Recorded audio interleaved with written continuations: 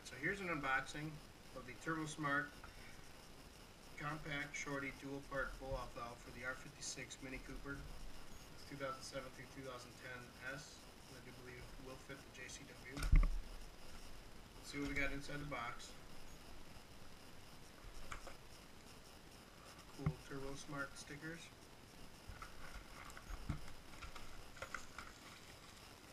Here's the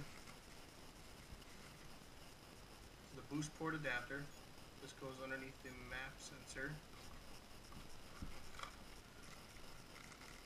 The bag of connectors. Looks like we got some hex screws, some clamps, one of these. I already know what this is. I bought a cheap boost port adapter and it came with one of these, and we'll talk about that in a minute. Some zip ties. The actual unit. Let's take a look at this. Pretty solid construction. It's really exactly what I was expecting from the picture. Oh, it's hard to push too. You can see here's the port for the recirculation, and then the port for the vent to atmosphere. The recirc and vent to atmosphere. What I assume is going to happen is under low boost, it's just going to open up a little bit and only do a recirc, which would probably be a lot quieter, and under higher boost it'll open all the way and vent to atmosphere, giving us more of a chirp noise. That's pretty nice. Oh, and it is adjustable from harder to softer. I do like that.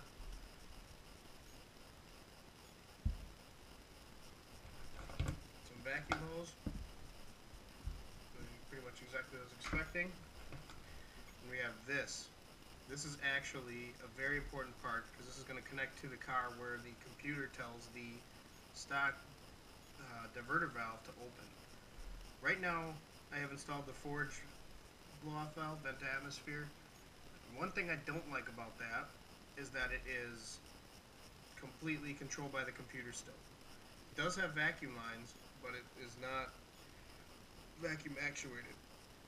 So I assume that this is going to be a very important part if you want to, I don't know, start tuning, get a different aftermarket setup for your blow-off or recirc. So yeah, if Turbosmart sold this separately, that would be awesome. Cool.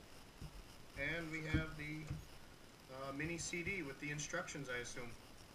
So I have not looked at this yet, so I'm gonna take a look at this and then I'll show you how it installs. But before I do so, I want to talk about this. We got some vacuum line fittings with this. I want to talk about this right here.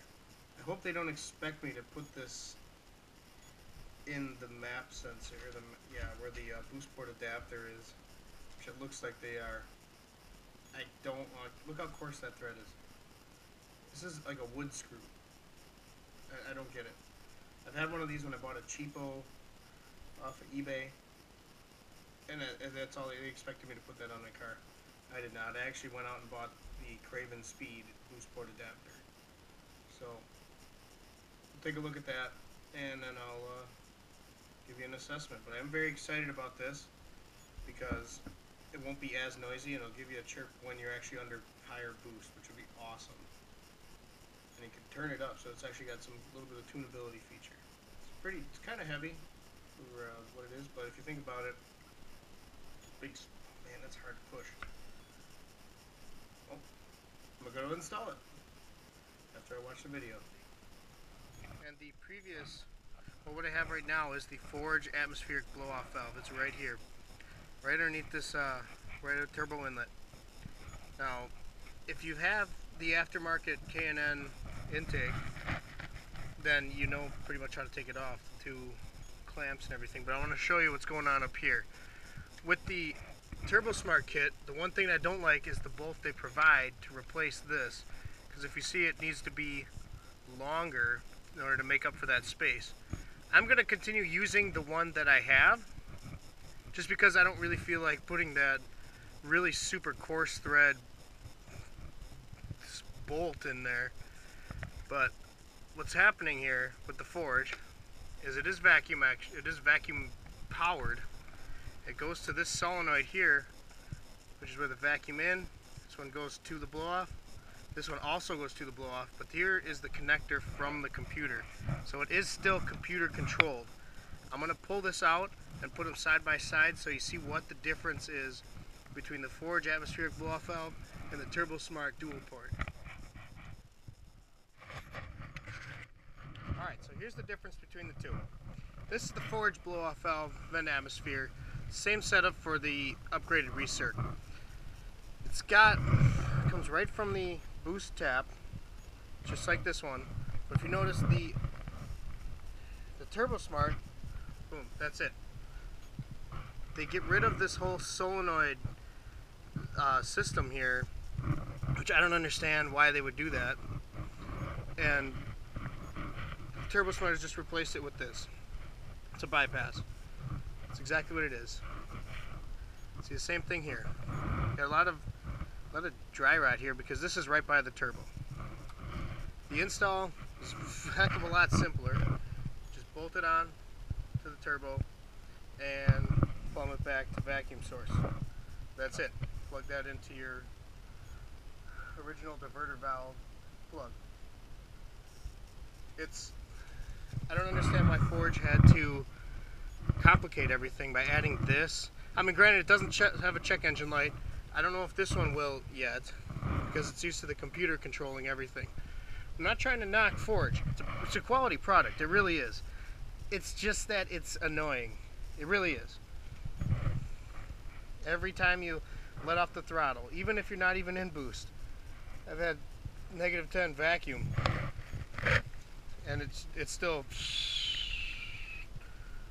it gets old. So that's why I chose the DualPort, so hoping to eliminate that issue, give it more of a sporty sound to it. Go ahead and install this, get some drive videoed, and let you know what I think.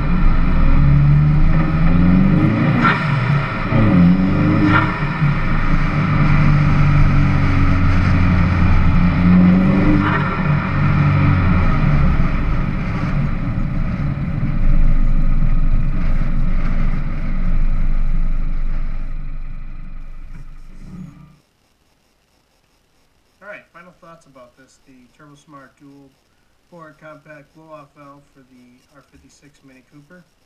I like it. I got exactly what I was hoping for.